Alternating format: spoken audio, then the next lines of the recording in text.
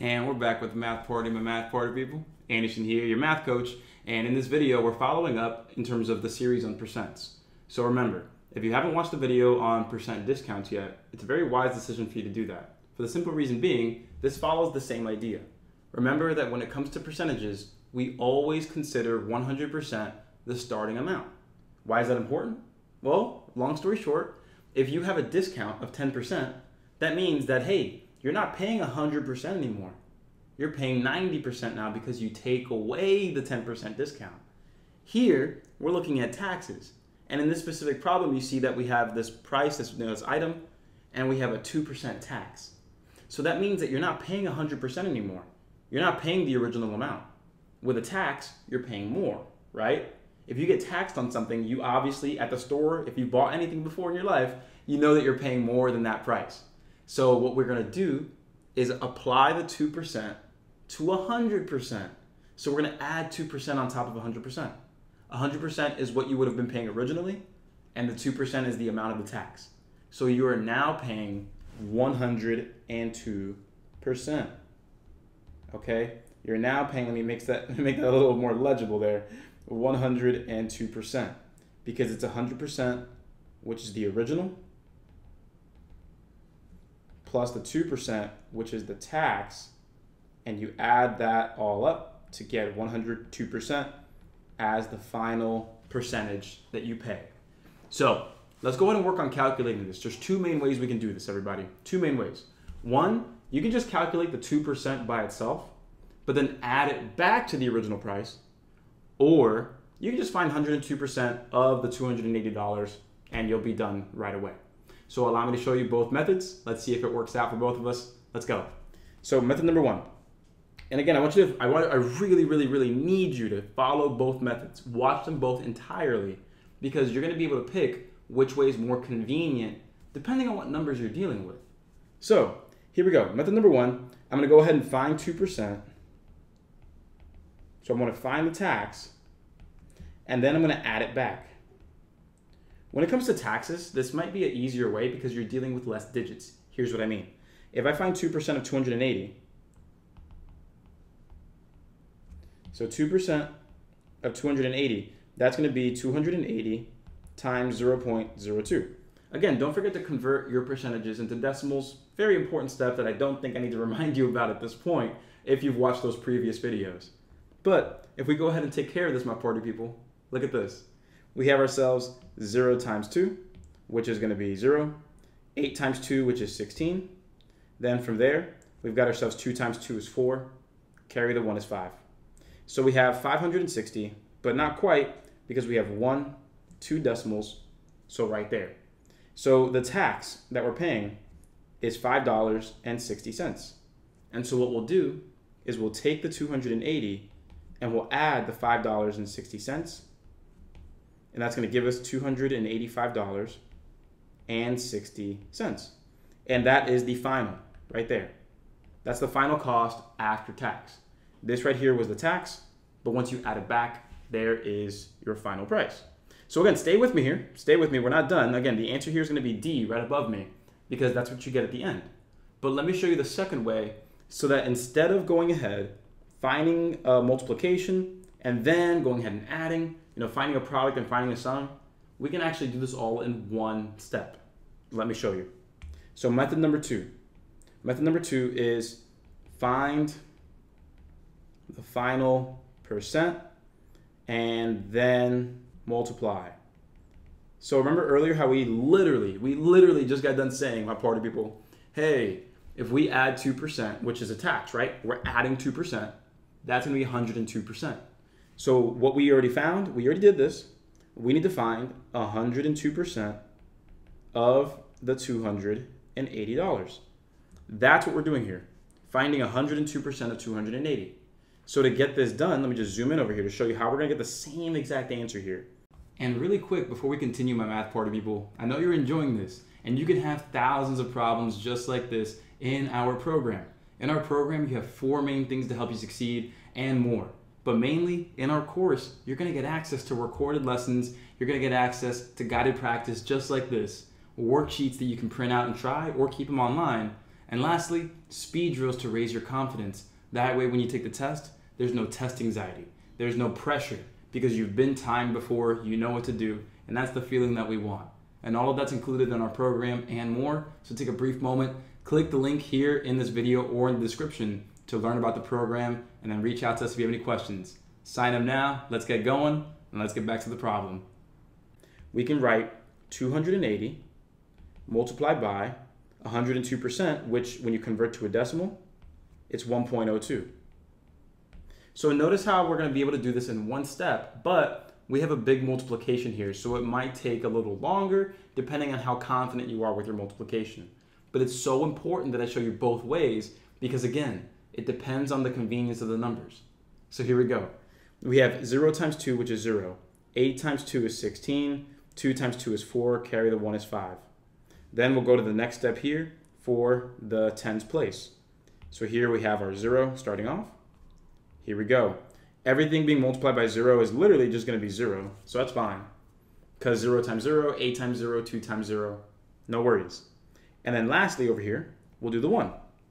And so notice how this isn't terrible, right? This isn't terrible, still manageable. But we have the 1 here, so we'll put 2 zeros now for the next row. And we see that we have 0 times 1 is 0. 8 times 1 is 8. 2 times 1 is 2.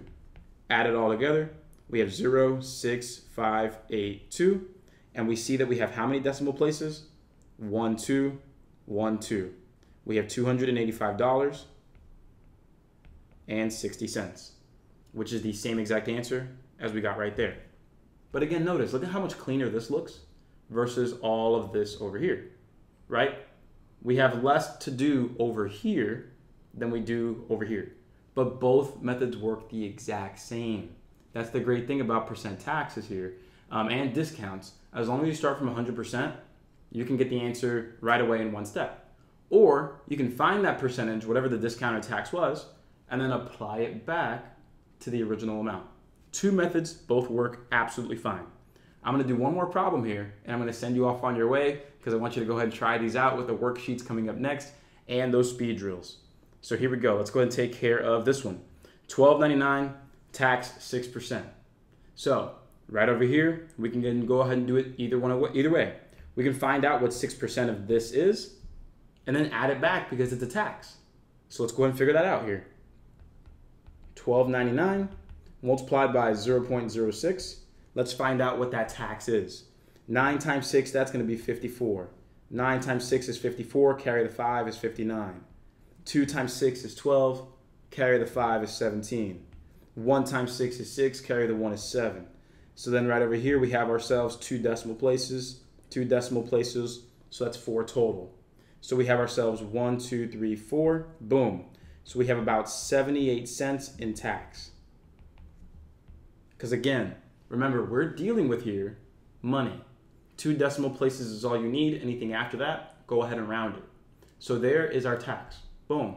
And so what I'll do is I'll take the $12.99 over here, and we're going to add on the 78 cents. We're going to add on that tax. Because notice how we have the original amount, and we have ourselves our tax amount right here. And here we'll get our final price. 9 plus 8, that's going to be 17. 9 plus 8, or 9 plus 7, that's going to be 16. Carry the 1 is 17.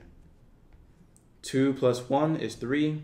1 plus nothing is 13. So we have $13.77 as that final price.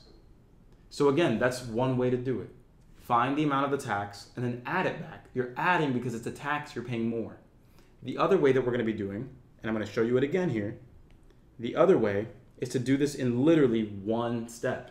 You have a tax of 6%, so that means 100% plus 6% equals 106%. That's the final price. That's the final price.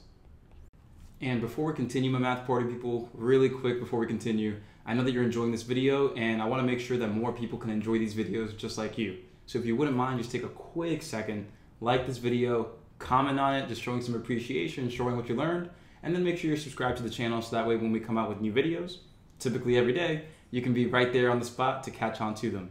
So help us help others ace the ASVAB. I'm Anderson. Let's keep going here.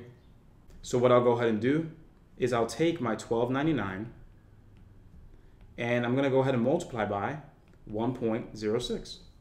And if you're quick with your multiplication, you should be able to do this fairly easily. But again, as you keep practicing, you're bound to get better and better and better. And so here we go, 9 times 6, that's going to be 54.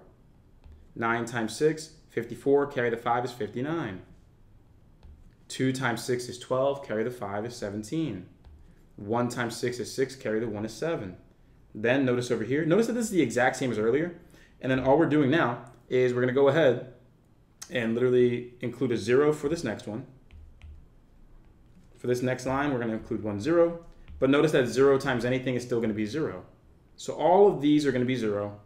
And then when you take care of your third number here, the 1, you have to put 2 zeros now. And let's get to work. 9 times 1, 9 times 1, 2 times 1, 1 times 1. Boom. Add it all together, and you're going to be set. 4, 9, 16, 17, 3, and 1. And we have a total of 1, 2, 3, 4 decimals, 1, 2, 3, 4, and we have $13. And notice it's 76, but there's a 9 here, so that'll round up. 1377, and we still get the correct answer.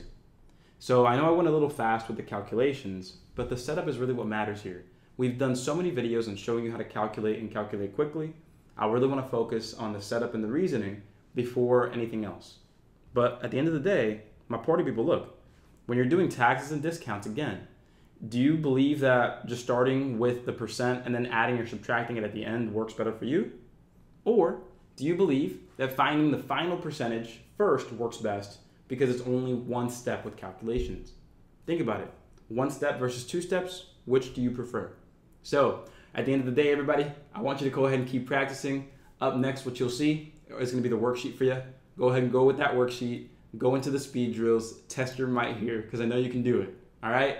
I'm Coach Anderson. Always love helping you out. I'll see you in the next video, and let's keep raising that score. And as always, my party people, thanks for watching. You can subscribe with that button right there, and you can also see a link to a video just like this one right up there. But most importantly, if you want the program and you want to raise your score the right way, every step of the way with my support, there's that link at the bottom left. Go ahead, click that link, watch the video on how the program works, subscribe, and raise your score.